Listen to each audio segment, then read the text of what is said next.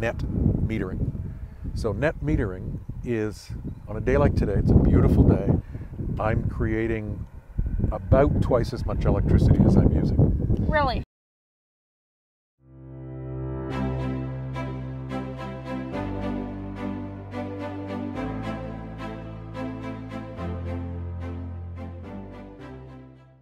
And what it's doing is, you know what an electric meter looks like. You go in the basement, the meter is going around and around, and yes. It tells you how much you're charging. They're charging. Well, if you go into my electrical room today, my meter is running backwards. So I'm building up credit, and then tonight, when the sun goes down and I need electricity again, it reverses direction, and I start taking it back from the electrical grid. That's amazing. It's aimed to replace about 80% of the total electrical use we have here. You never want to go to 100% because you want to keep the grid wanting to stay connected to you. That way I don't have to buy batteries. I can use the grid as a battery effectively. People ask, it's a slightly odd system. You see, instead of normally you bury the posts into the ground to hold it up. And you see here it's on recycled concrete caissons. I did notice that. So the reason for that is that if I make a mess, it's up to me to clean it up. So we treat all of our water, all of our septic water, our wastewater, everything else on site. So these 4 beds are about 10 feet deep and about 12 or 14 feet square. And what happens is the septic water, which is stored in big tanks here, so somebody flushing toilets or cleaning tanks or whatever, is brought in and it's metered just under the surface, about a foot down, out into these beds. It works its way through about 10 feet of filtration, so sand and clay and gravel and wood chips and everything else. It gets to the bottom and it's pumped up to the next bed, where it again percolates its way down.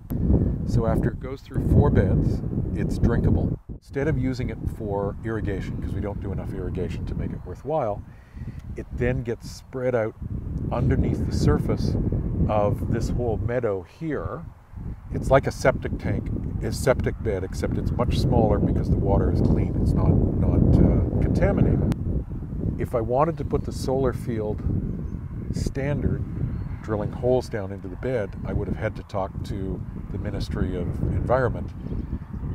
But because they're on the surface, I haven't touched the surface. So that's where we use all of our water that we've treated, that we've used on site and then treated. And underneath that, or around it, there is drainage tiles, which then takes the water to the creek and it goes back to Lake Ontario. So you in Montana, you're really dry. You're yes. worried about water. Here, we're not short of water. We've got Lake Erie over there. We've got Lake Ontario behind us. What we're short of is clean water. So we have to make sure that anything we return to the water courses is clean. And so everything is filtered through soil.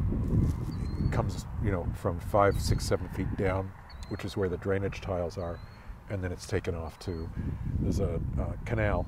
It's called 6 Mile Creek, but it's actually a canal just where those trees are. That's just a phenomenal idea. Yeah. Well, some people, if you're hooked up to town sewers, then somebody else treats it. Or you can just have holding tanks and then it gets hauled away and somebody else has to treat it. But we've, for way too long, been letting somebody else clean up our mess, and it just doesn't work. So as far, I think you were looking at the green map yes. at the beginning. So the reason for that is that, especially before COVID, the idea is we want to see as many people here. They all come in and they're all going to stand shoulder to shoulder in the tasting bar, and it's going to be loud and busy and stuff like that. But we wanted people to know some of the ideas that we stand for.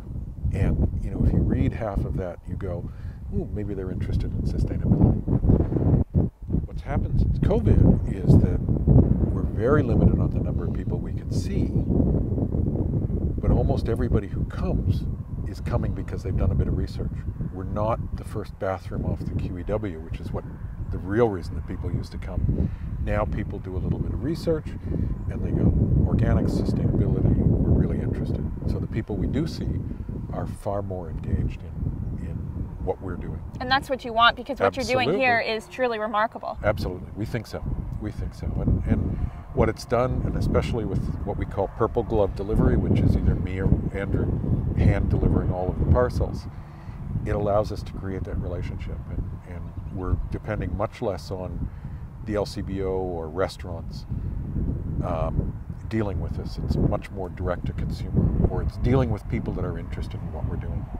So it's really positive as far as I'm concerned. And people who resonate with your story and your mission. Yeah, and if they just want to go and drink crap, they can. There's lots of other places they can do that. Very true. Because one thing, it comes back to we don't make cheap wine. We can't. If you want to do it properly, wine will always be more expensive, and so 50% of the people out there don't care. Okay, go don't care at someone else. They can sell cheap wine. Don't give me a hassle, because And you make a quality product that is great for the environment. Absolutely. So to us, it's really important, and we're always looking for new ways to improve it. That's fantastic how you look at the advancements in technology and what you can do for the earth and your winemaking process to become more efficient, as well as becoming more sustainable while doing that. Well, and the latest thing that you're going to be hearing more, in addition to sustainable and organics, is regenerative agriculture. Yes. So everything we do is regenerative. Like that's wow. the whole idea. And that's a fascinating subject as well. Absolutely. So the yellow boxes, there's big stacks of them in there. Those are the grape boxes. Oh, okay. We'll often pick into, once they're in the boxes, they'll go into totes. I'll show you the sorting systems in a minute. They're over there. These are the presses. We've got two, just because it's nice to have a spare. Grapes are put in, there's a bladder inside that expands and presses up against the juice or the fruit to squeeze it. Depends on what you're doing, but anywhere between an hour and 8 hours to press grapes. But before we use it, this is the sorting table. So everything gets hand sorted to make sure that what we're using is high quality. Again, if it's not high enough quality, then it's removed. So for red wines, where we're leaving the skins on, you break enough of the structure that you're getting juice to start the fermentation. And reds are mostly made in what are called open top fermenters, because the skins and the seeds that you're putting in, they pick up carbon dioxide, they rise to the surface. So you've got to figure out a way to get those back down into, it's like making tea. So the best of the reds get fermented in oak fermenters. So again, they would be filled up maybe twice a year, maybe once a year, depending on if there's a big enough spread between the early grapes and the late grapes. They're pushed in, they're dumped in out of those green totes out there. Fermentation starts, it runs for 2 weeks or so, and then we drain the wine off, and then we have to dig the grape skins and everything else off and run that through the press. If you're doing white wines, you don't need, there's no skins and seeds, so what you do is you either ferment it in barrels, so pump the fresh juice into barrel and allow the fermentation to happen there, or in closed top containers like that one there. Okay. Would be a white wine fermenter or just used for storage. So oak gives the finest wines are aged in oak. They're about $1,000 to $1,400 US each, and they last 4 or 5 years. Okay. Wow. This is just really, really neat. So what we do, rather than buying and owning a bottling line, which is expensive, we're only used for 10 days a year, there's now a mobile bottling system, so we're set up for it. So they would come in 10 times a year and they do the bottling for us and stuff like that. It saves us having to invest in it, but also, it takes a long time to really get used to running a bottling line. Let them do it. It's way easier. So that makes life a lot easier. And how long would you say the process is for the grape to go from being grown to the bottle of wine on your table? So again, that depends on the wine. Yes. So for instance, Some of these reds that are in barrel now would be not only 2021 reds, there would probably still be some 2020 reds. So 2 years before it's in bottle. And yet other things, the orange wines, the rosés tend to be 8 weeks from picking the grapes and being ready to bottle them. Wow. So it really depends on what you're aiming at. Yeah, and everyone is different. You know, there's some people that might even leave 3 or 4 years in barrel. So it depends on what you're heading for. A lot of these things, it's like asking when is a bottle of wine ready to drink. Well, those are decisions that we're making, and a lot of it depends on what we think people are going to use it for. So are people looking to have it young and refreshing, or are they looking to have something deep and dark and you know, 25 years old? What is one of your favorite wines that you produce? So I get asked that all the time. And my straight answer, my facetious answer is, it's like asking which is my favorite child. The real answer is that wines are always situational. So do I want to sit on a patio with my friends and have a nice chat and have social lubricant? Maybe that's a rosé. Do I want something big and dark to invite to a dinner party and pay no attention to the food or my friends, but to concentrate on the wine? That's a $200 bottle of California Cabernet. And anybody who opens a $200 bottle of California Cabernet and sits on a patio with their friends and doesn't pay attention to it is crazy. You're wasting the value of the wine. So it all depends on the situation. And so there is no one answer. We do 2 orange wines. One is more intense than the other. Which is better? Well, it depends. If I'm sitting in the winter time and I'm eating stew and I want to pay attention to the wine, then it's the estate. And if I want to sit and have a glass of wine with my friends and not necessarily pay as much attention to it, then it's the Triumph. It's all the situation. It's all the situation. It's like, what is your favorite piece of clothes? Well, am I going out to the prom or am I going out to drive the combine? Yes, very different situations. Absolutely. So it's the same thing with wine. It's exactly the same thing with wine.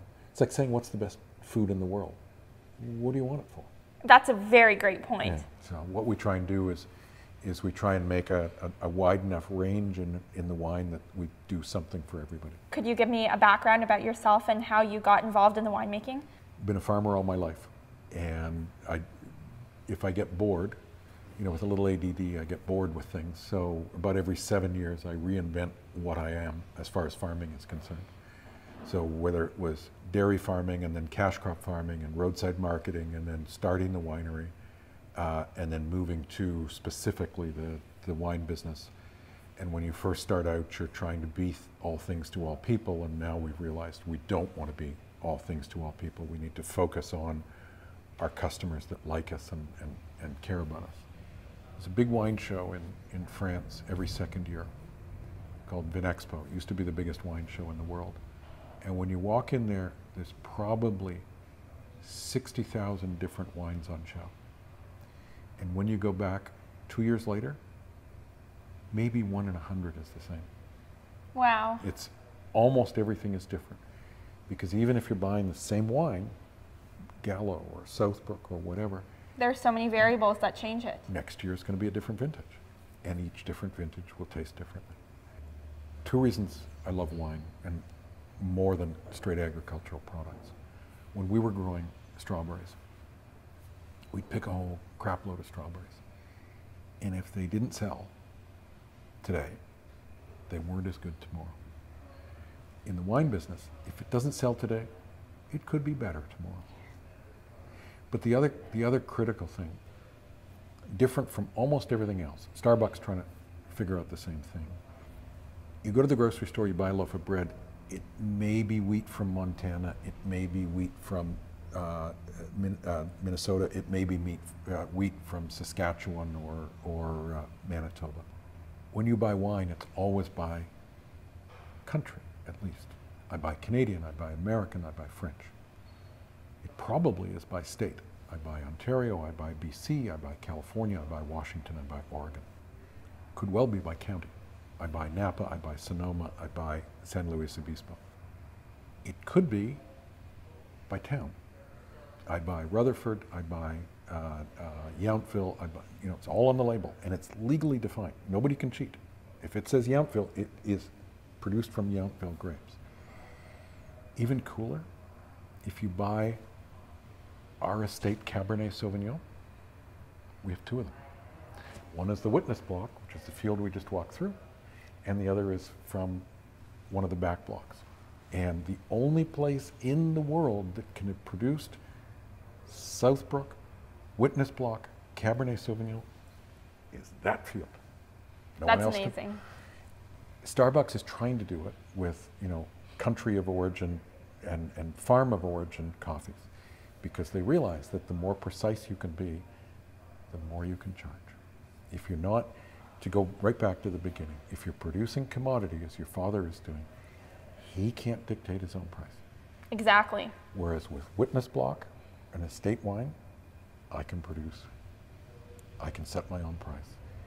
And people might not think it's worth it, and they have the choice not to buy it. But if they think it's worth it, they can only get it from me. I can add value, is the old line for agriculture.